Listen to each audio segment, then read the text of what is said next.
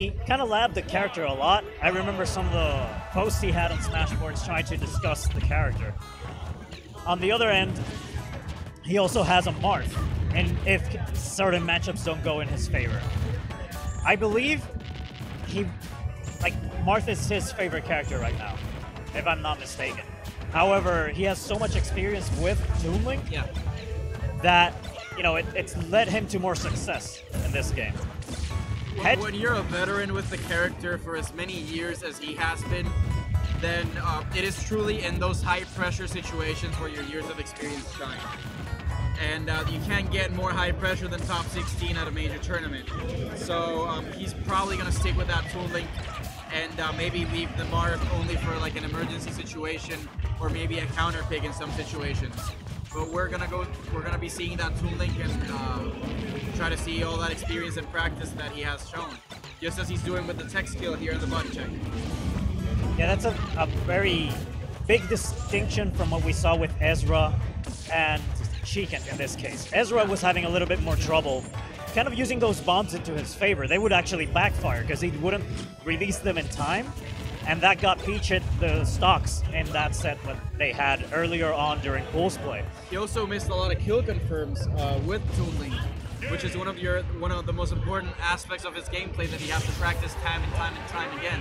Just being able to react to those projectiles hitting, that bomb, that boomerang, so that you can confirm them into back air, up air, and forward air to get those kills, which are incredibly important to get whenever you have the opportunity, because you never know when you might get the confirm again. So while the set goes on, we're going to be seeing one of Headshot's most important tools, in the sense that that's what kind of like allowed him to get that win last year. He uses a lot of down B bomb placements to try to get the advantage from that. Maybe we'll see it here rather quickly. But from the ledge, for example, he would come back into the stage with down B, and since he touched the stage while moving back, he would refresh the ledge. So he would just keep doing that, and he would be refreshing his pretty much recovery there.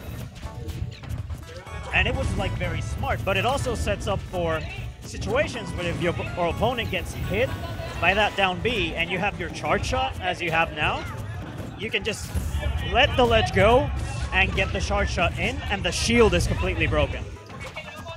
A slight advantage that Toon Link has is the fact that in this game, what you might call kinetic blasts, so just the ones from physical things such as bombs, defeat energy projectiles regardless of the percentage or strength of the energy projectile. That is to say, if Samus charges up his charge shot, even if it is fully charged, it will clash with a Toon Link bomb and not go straight through it. It will stop at the Toon Link bomb.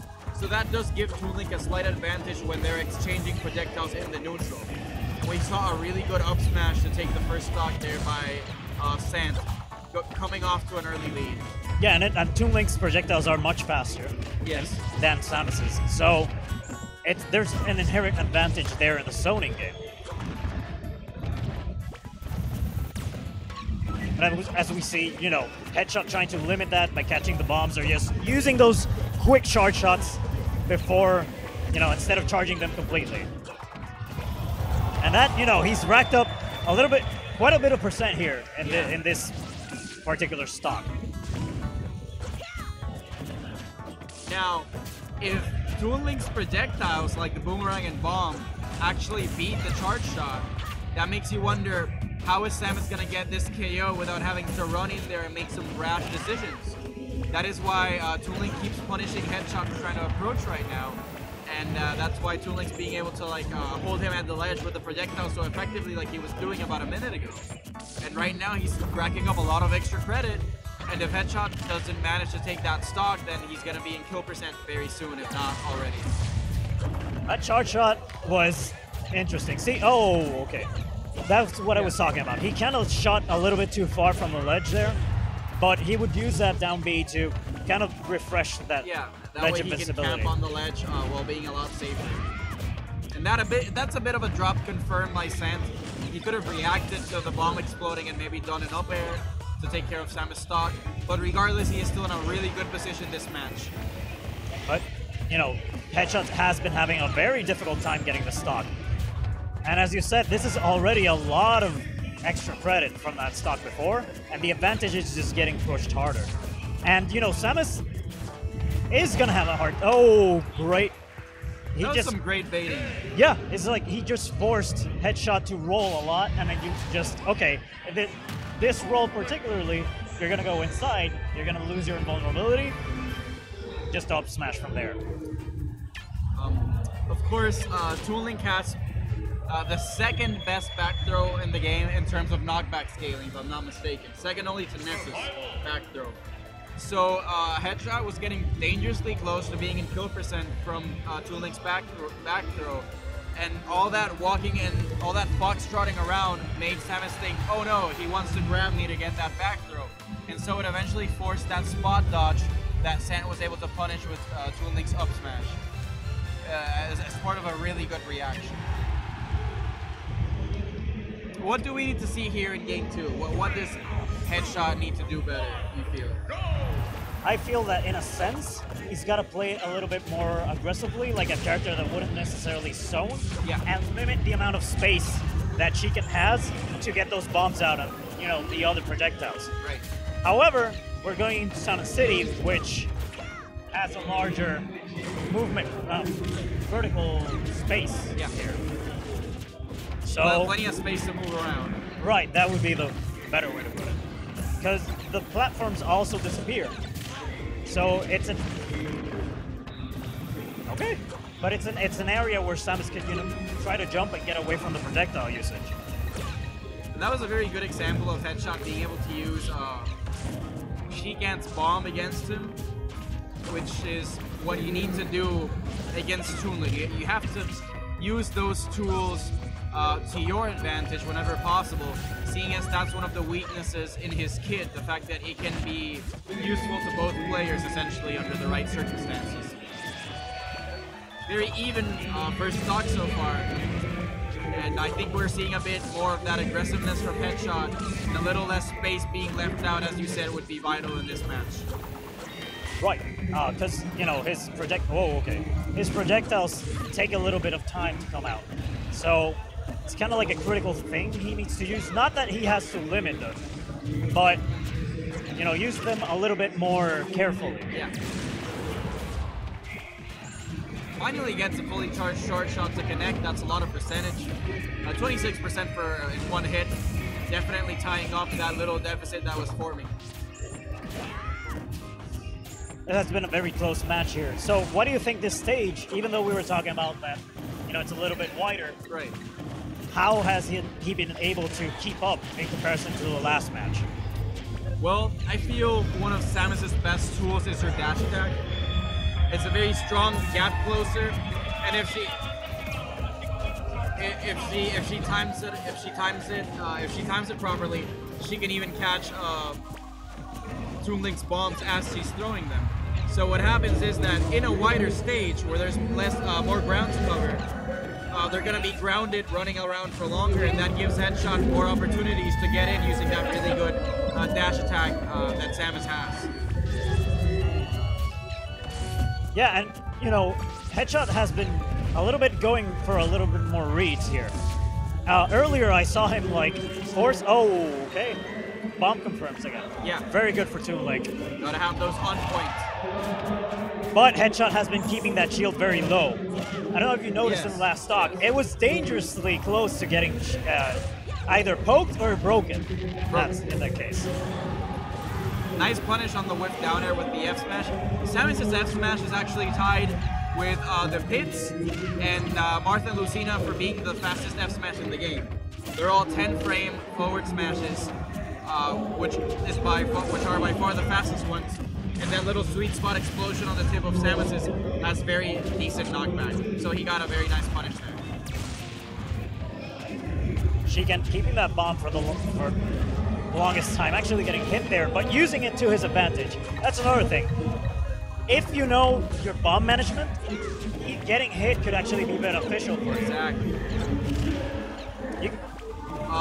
Headshot tried to throw the bomb and Sant was able to catch it in the air and do an aerial to punish headshot at the same time. Very nice awareness and experience from Sant in that situation.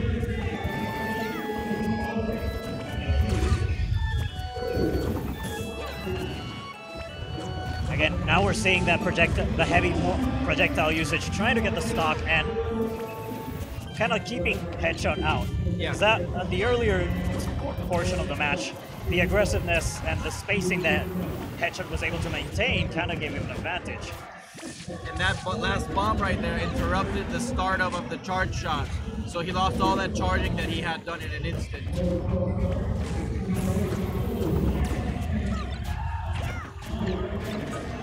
Oh man, that was really close. Very nice. I was about to say, he has the bomb, which he can potentially use to reverse that advantage that Toon Link had. And, you know, the Nair not quite doing it, like missing right there in the hitbox. Good choice though, because that move has a lot of knockback and could have secured the kill from there. This game really even so far. Gotta start watching out for Toon Link's grab soon. Toon Link's shield is absolutely demolished right now. He cannot afford to block any more projectiles, so he has to take a moment and rest that shield up. Yeah, charge shot also works for that purpose, right? Because it does surprising amount of shield damage. Only about 40 seconds remaining in this match as well. This could be close to a timeout if we don't see any kill moves being utilized in these last few seconds. Oh! Wow, catching the landing there with the full screen charge shot. Very clutch play by Headshot, as it seemed like he was starting to slip with the higher percentage and the clock running out. Yeah, but that also connected because Chicken was trying to get a bomb out. Yeah. And that particular situation, you're going to have a little bit of lag, you know, trying to get the move coming out. Before, like pretty much any move in the game, right? Once you throw it out, there's a certain amount of frames before the hitbox becomes active. Yeah. In this case, it's to take out the projectile. And Headshot just threw the charge shot, hoping for a snipe, and Chicken wasn't expecting it. The sad thing is that he can't do much in that situation. He wasn't expecting Headshot to throw the charge shot in that very moment. So he had already begun to pull out the bomb, and that is a full-on committal in that particular situation. So there was no way for him to avoid being hit by the charge shot because there wasn't enough time for him to land and shield. And that was definitely a great timing by Headshot, and we're going to be seeing a third and final game from these two great players and these two great zoning characters. It seems like Headshot didn't ban Final Destination, and that stage is very good for Toon Link. As we were talking about, as the more room you have to move around with Toon Link, the more pressure you can keep on your opponent with those projectiles. And of course, Samus on the other end is going to have a little bit more difficulty getting in. Yeah. Because those projectiles, again, slower. It's going to be a little bit more difficult. The ground game, however, might be very similar to what we just saw in Town and City.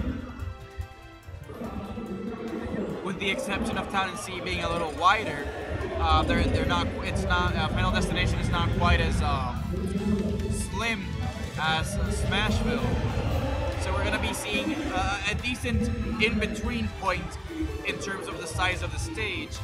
And we can't help but wonder how that plays into the ground game that is so important in the matchup between these two characters. It's going to be Final Destination, Dean. And let's try to go a little bit over what the stage is. What are its dimensions, and how does it benefit a particular character in this situation? Final Destination, among the legal stages that we use in Smash 4 rulings, is definitely the go-to flat stage. What that means is that it heavily favors characters with a strong neutral game and strong zoning, seeing as there aren't platforms for the other character to escape, and they're forced to have to play that solid grounded game. So far, we're seeing a lot of the interactions that we saw in the previous games But in this case, Headshot is able to close out the distance and get a few early punishes in, leading up to the percentage difference that we see right now. I wouldn't say necessarily that it heavily favors characters that have real. Oh, okay. Oh, finally a shield break. We were talking about how small that shield was getting. Sant is indiscriminately running in and blocking in front of Headshot a little too much. That was a very good perfect shield to avoid taking further shield damage. I would have liked to see maybe a better shield break punished by Headshot, but just charging his smash attack is fine in those situations. It's a lot of damage he racks up. And that's the correct, as you were saying, perfect shields, right? That is the correct reaction, there we go, to seeing a charge shot come out. Because if you block it normally, your shield gets very low. It does a lot of shield damage, as you were talking about earlier. That confirms the forward air almost taking the stock very at a decently early percent there before the hit. He was about 80%. But with that, Samus being a fairly heavy character, I think 7th heaviest. Despite her being floaty, she is one of the heavier characters in the game. So she does have a lot of survivability in comparison with Toon Link, who is one of the lighter ones. And that shield, you know, he needs to be careful because like it looked like a pebble from the ledge situation earlier. And the problem with those perfect shields that we mentioned is that when you're running at the headshot, at the charge shot rather, there is a minimum distance to where you can react and shield the projectile in time. And that situation favors Headshot because he can choose when to fire it off. If he sees you shield, he can just shoot it after you shield, and you're forced to take the shield damage. That being said, we finally see another bomb to fair confirm and take the stock for Sant. It's been relatively close, but we saw how Headshot was struggling to get the kills in the last game, in the first game. Yeah, the first game. Because Samus doesn't have much combos, right? She relies mostly on her projectile use and the spacing, right? And she used for her tilts, which have quite a bit. Wow, a rare Samus kill with the up smash. That up smash is infamous for not always connecting properly, but Headshot made the most of it in that situation as it covers a wide amount of space around Samus's head. And a nice charge shot doing 26%, quickly cutting that little lead in half. It's been interesting to see the adaptation here that Headshot has been doing. Yeah. Because even though he's been pretty much behind the whole set, he has found those openings to get the kills. Sheikens has been taking stage control this game though. That's a difference. It's been very difficult to get through those projectiles. And you know, that's the game plan that Toon Link needs to follow. Ooh. Sant waited for a possible air dodge there in that last interaction, but Headshot wisely jumped out.